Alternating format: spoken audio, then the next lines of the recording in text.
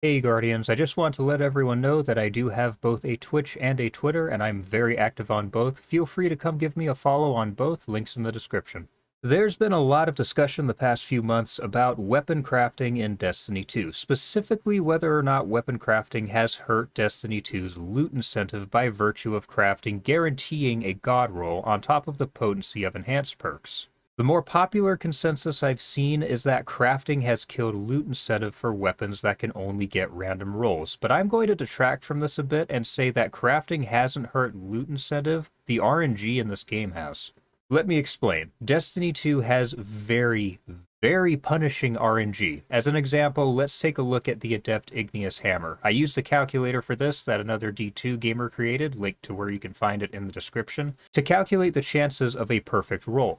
So you have 9 barrel options, 8 magazine options, 5 perks in the third column, 5 perks in the fourth column, and 4 masterwork options. On any roll of an Adept Igneous Hammer, the roll will have 2 options in the barrel column, 2 in the magazine column, 1 in the third column, 2 in the fourth, and of course only 1 masterwork. This means that the perfect 5 out of 5 roll you want only has a 0.06% chance of dropping. That is a less than 1/10 of 1% chance of a god roll. Let's take a look at a couple of other examples. The Matador 64, probably the best legendary PvP shotgun in the energy slot. The Matador has 6 barrel options, 7 magazine options, 6 options in the third column, 6 in the fourth, and the usual 4 masterworks. A Matador drop will have 2 options to choose from in the barrel column, 2 in the magazine column, 1 in the third, 1 in the fourth, and 1 masterwork. A perfect Matador has a 0.13% chance of dropping. That is still well under the 1% mark. Okay, quick editor's note on the Matador chances there and on the next weapon we're talking about. I actually, unfortunately, entered in the numbers incorrectly in the calculator. I put in the calculator that you'd have 2 options in perk column number 2, or as I usually refer to it just because it makes more sense to me, perk column number 4, the one with opening shot. Matador will never roll with 2 options there, it will roll with 1. So the chances of getting that roll that you want are not actually 0.13%, it's 0.07%, which is actually somehow even worse. But continuing on, and on top of that, the Matador has the best chance of dropping from the Ogre encounter in Grasp of Avarice, which can drop Matador, leg armor, or a class item, which means the shotgun has a 1 in 3 chance of dropping in the first place, on top of that 0.13%. So if you've been one of the folks who's killed the Grasp Ogre literally hundreds of times and you're wondering why your god roll hasn't dropped, there's your answer. And it can get worse, much worse, depending on the activity. As a last example, if you were to ask me what the best legendary PvP shotgun in the game is, I would say it's Fractithus, due to it having quick draw and opening shot, as well as slide shot and opening shot. The only place you can get Fractithus outside of the off chance of Xur bringing it is from the weekly rotating Dares weapon pool. Frac has the same number of perks in each column as the Matador, so once again you have that 0.13% chance of a perfect roll dropping. On top of that, there are 10 other weapons available in the weapon pool, plus old armor as well, so your chances of it even dropping in the first place at all aren't exactly great either. And don't even get me started on the weapons from the Ritual playlist because, I mean, look at the size of these perk pools. Even with the bonus perks from rank resets with Zavala, Shax, or Drifter. One more quick editor's note here. Here's some additional examples. Time Lost Found Verdict, 0.13% chance. Adepti of Soul, 0.07%. Undercurrent Adept, 0.32%.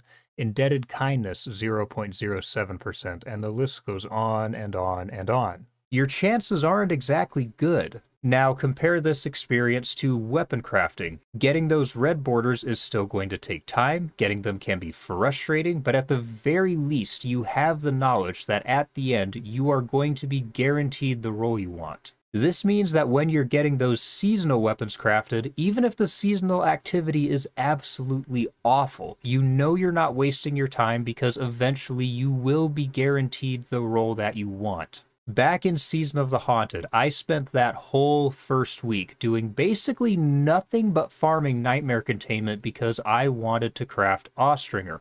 Nightmare containment was an activity that got boring very, very quickly. I was completely sick of it by the second day, but I still knew it was time well spent because of once I got those 5 red borders, I was guaranteed a god roll Austringer. Activities with crafted weapons, whether that's raids or seasonal activities, feel like they value your time because at some point you will be able to make sure you have a way of getting that god roll. Compare that to activities with loot drops that only have random rolls, where your chances of getting that roll are also well under 1%.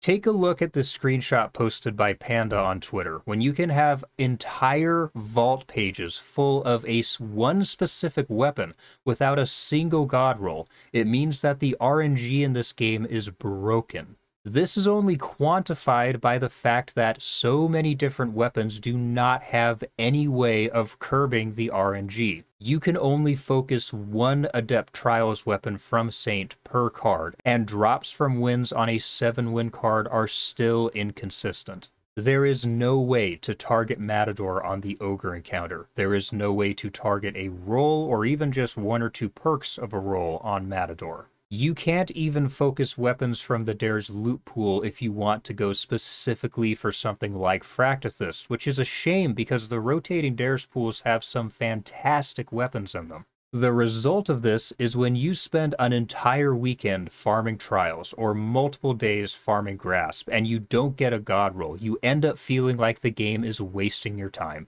Crafting is the exact opposite. When you know that eventually you're going to be guaranteed a god roll, it feels like your time and effort is actually valued, which is so very important in a game like Destiny that can get very grindy. When the Last Wish weapons became craftable, I sat on a Cali checkpoint with an LFG team for over 12 hours. I only wanted Nation of Beasts. It was, of course, the last weapon I got crafted after that 12 hours, but unlike other activities that only have random rolls where I can spend more than that amount of time and not get the roll I want, I didn't finish out that night annoyed and frustrated because I knew I had Nation of Beasts craftable and I knew I was going to be able to make myself that god roll. The worst part is there are plenty of ways Bungie could fix this. Focusing, for example, is one of the best things they've ever done to loot in this game. But it could and needs to be expanded on. Imagine if you could focus weapons from the rotating pool in Dares at Xur or the Star Horse. If I could focus Fractithus from the Star Horse, I'd be in Dares every week it's in rotation.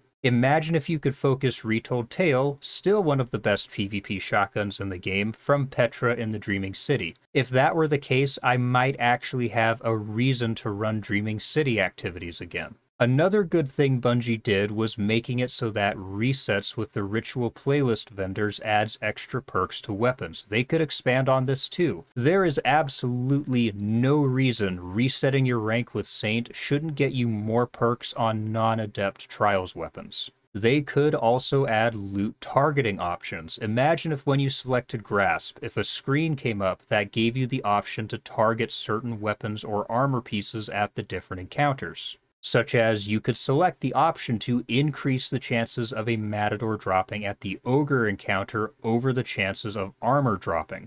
They could also add the option to increase the chances of 1 or 2 perks on a weapon dropping, such as when you buy a Trials card from Saint on a weekend Igneous is up, you could pick a perk in any column that is guaranteed to drop on that weapon once you go flawless and from adept drops from winning matches. If we had more options to curb the brutal RNG in this game, people would have way more incentive to grind for loot with random rolls. We already have some of these options with armor, with how you can select ghost mods to guarantee a high roll on a stat that you value. If they gave us options to increase the drop chances of a particular weapon we want, or the ability to target specific rolls or perks, it would make grinding for random drops way less of a slog and way less frustrating. The reality is that most people don't want to spend potentially days on a specific dungeon or raid encounter. Most people don't want to spend an entire weekend doing nothing but trials, praying for the roll they want on a weapon. This is something that would ultimately benefit everyone. I am a PvP main. I don't want to spend dozens, if not hundreds of hours in a dungeon trying to get a specific weapon roll. And I highly doubt that most PvE mains want to spend an entire weekend in trials trying to get a god roll, trace rifle, or grenade launcher. It gets frustrating, and it ends up borderline ruining certain activities a lot of times because it feels like they don't value your time and effort.